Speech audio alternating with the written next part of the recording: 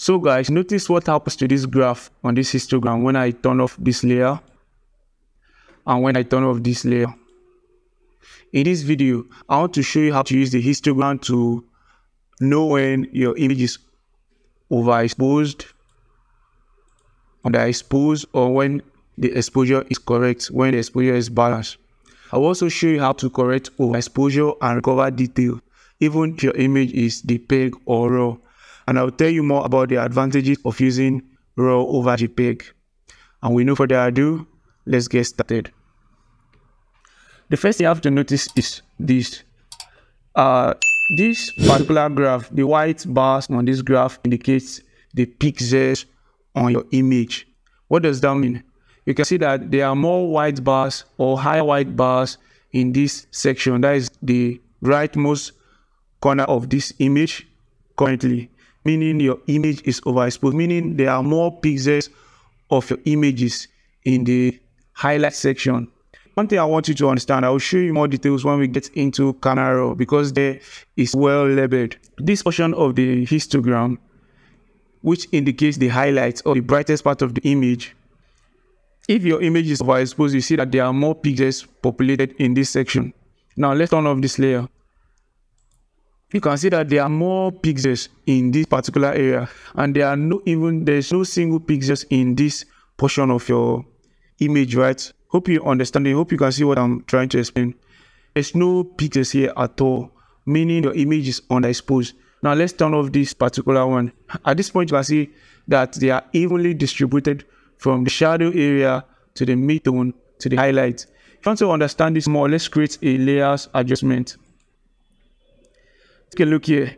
This bar here, this indicates the darkest point, meaning you can see the pixels at this point, right?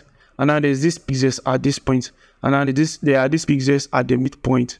So this is something I want you all to pay attention and understand, because if you understand this, you no longer have any issue with exposure on any of your image ever again.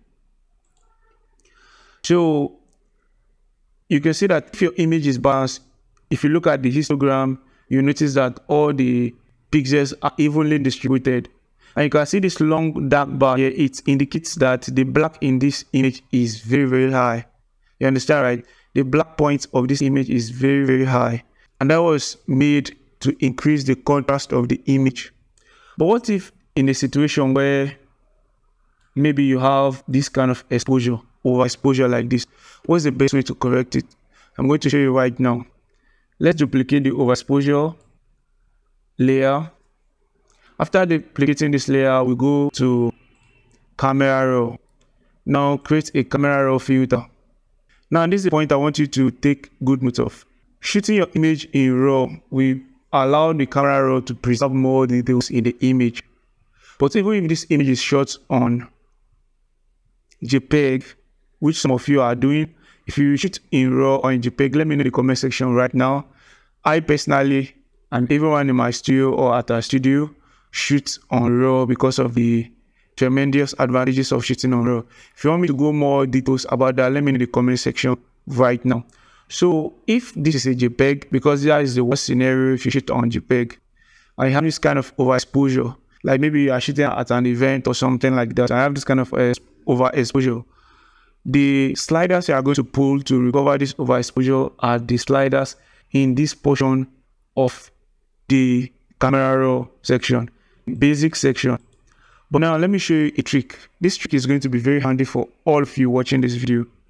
Instead of going on to pull this or pull that at this starting point, sometimes you just have this creative block or this feel overwhelmed. You don't even know where to start from. The best thing to use, or the best tool to use, is a one-click tool, which is the auto selection. Just click here like this, auto settings, and voila, it recovers the details for you. Do you know why? Because the camera raw knows exactly what is happening on your image. It knows when it's overexposed or when it's underexposed. So at least it gives you this rough base point you can start from. And you can see this particular section here. If you are on this, if you are hovering on your histogram right now, if you hover on this leftmost part of the histogram, you see the blacks. Look at the black, the indication is on the label down here. You see the blacks, shadows, exposure, the highlight, and the whites. Look at them indicated here: exposure, contrast, highlights, shadow, whites, and blacks. You can even adjust your exposure or your whites and black from this histogram here. Let's show you that everything about exposure is displayed on the histogram, and it's very easy to use to understand and also use to enhance or correct your exposure. So for this point now, if you feel like you want more contrast in your image, you can come and increase the contrast. If you feel like, oh, the black is not as you want, you can come and increase the black. But just know that anything you're doing at this point is correct. Your exposure is already balanced, and you're just using your artistic drive to balance or increase or enhance what has already been there. And when you're okay with it, you click on OK and come back into Photoshop. From this stage, you can go on to color correct, color grade, and enhance your skin tone and do whatsoever you feel is pleasant. This step is actually best before even retouching your image, so that you cover all the details before starting to retouch your image. And if your image is underexposed, the same applies to it. If you are having overexposed image or underexposed image, the camera raw filter is your best bet. If you try to use the curves or the levels when it is overexposed or extremely underexposed, it's going to be very difficult for you and it's going to waste your time, which is not necessary. So the best thing to use is the camera raw filter. If you find this helpful, please give a like to this video and leave your feedback in the comment section. But at this point like this, you can still go on to use the levels to balance this out. Like you can see that there's a gap here.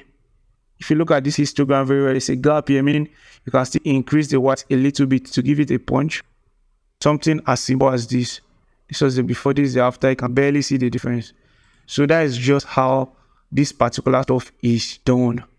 Islamic Photography has a full retouching course. We offer mentorship program, retouching program, like we can retouch your images for you at very cheap, affordable price. You can check the comment section right now or check the description. There are links there to reach out to me personally on Instagram, and we can discuss and get to work. If you haven't liked this video, please like this video, leave a like and comment. Happy to be part of a creative journey. See you in another amazing tutorial.